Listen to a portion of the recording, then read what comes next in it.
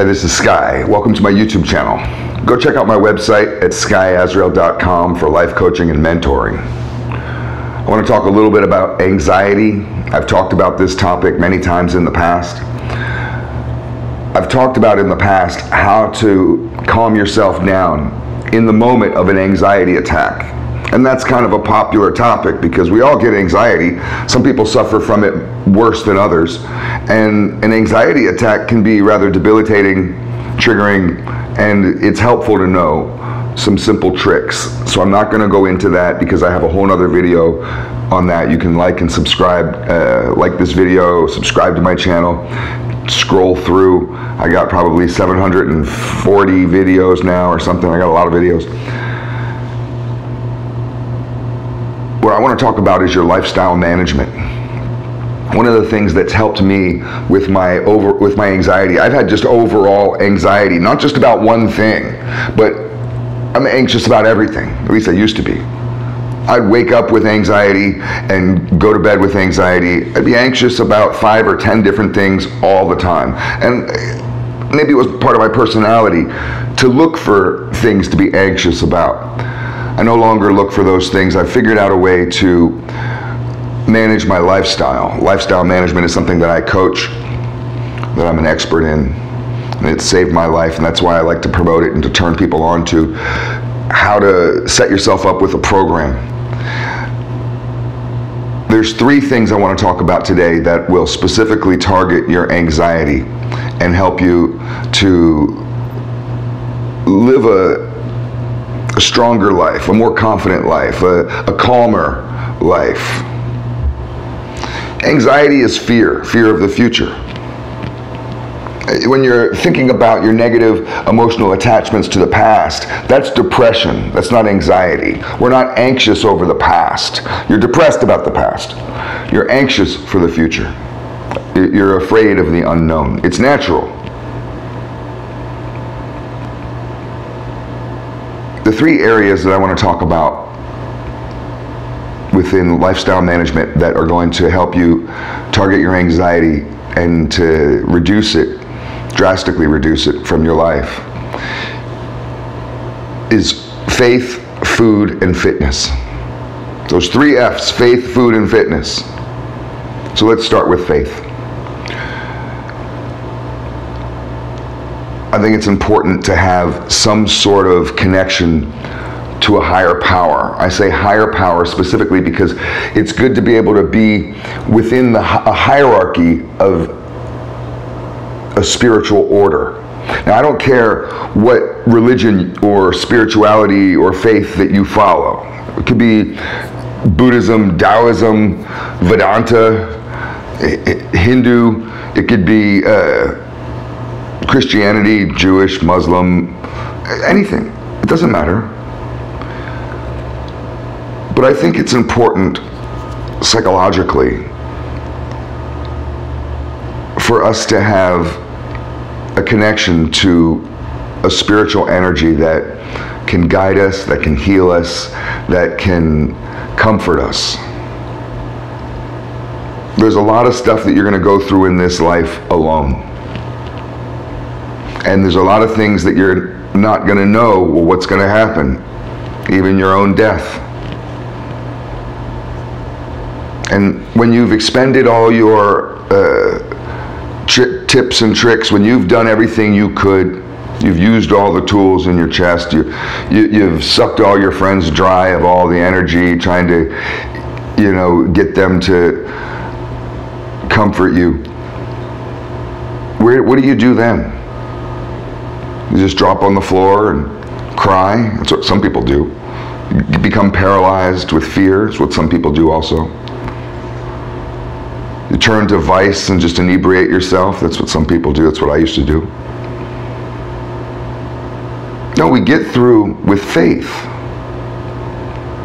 Having faith is proven that it reduces anxiety, to have faith in every day, to be grateful, to have a relationship with your God, with your spiritual power, with just that energy of the universe, whatever it is for you.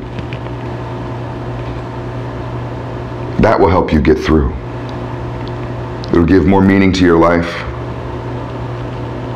I honestly don't understand how people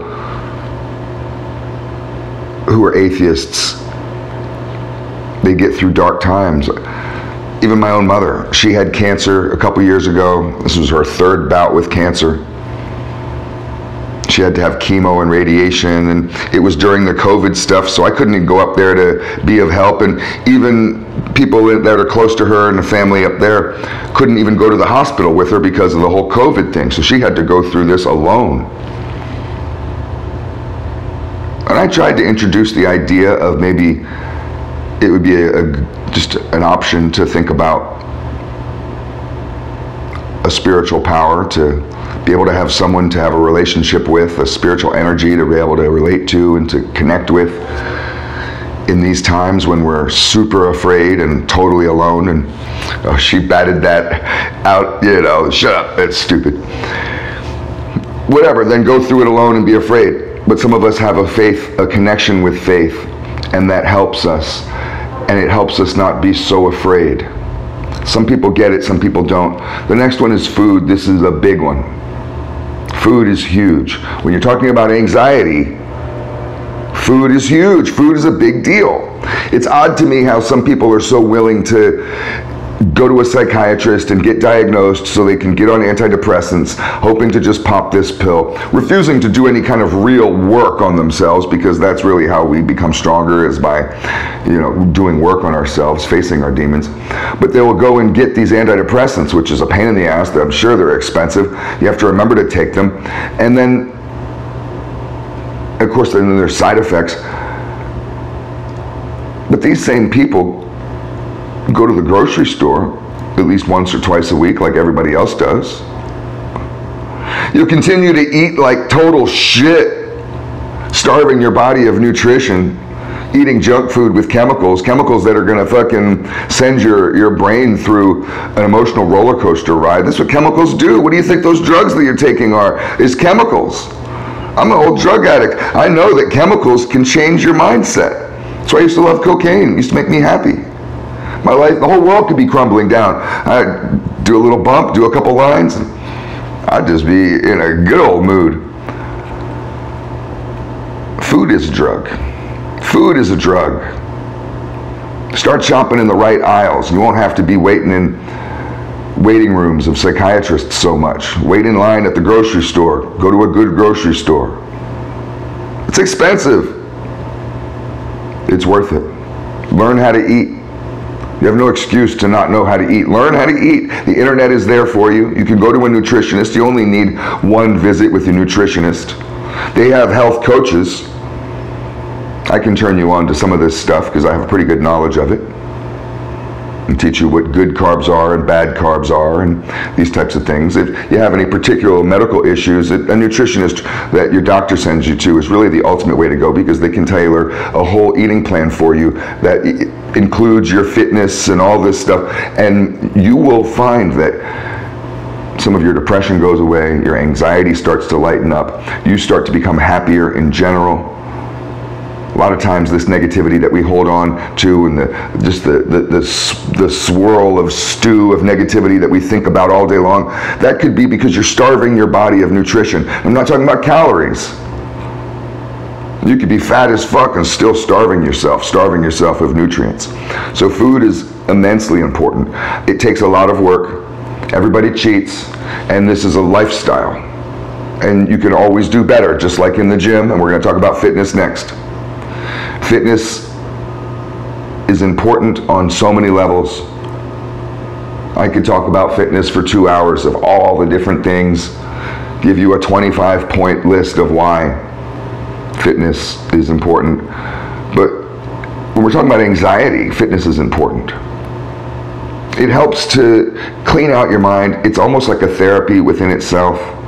It has a chemical, electrochemical reaction inside your brain, that endorphin rush and just the adrenaline and the whole process of it. But you learn lessons when you work out. I learn about failure all the time. I've been working out all summer long and most of the fall to failure. So I'm not just doing 6 reps or 8 reps. I'm going rep to failure until I can't do it anymore, and then have to drop the weight. I'm working out 6 days a week. I'm failing 6 days a week, and it's making me stronger. It's got a whole new idea of what failure is.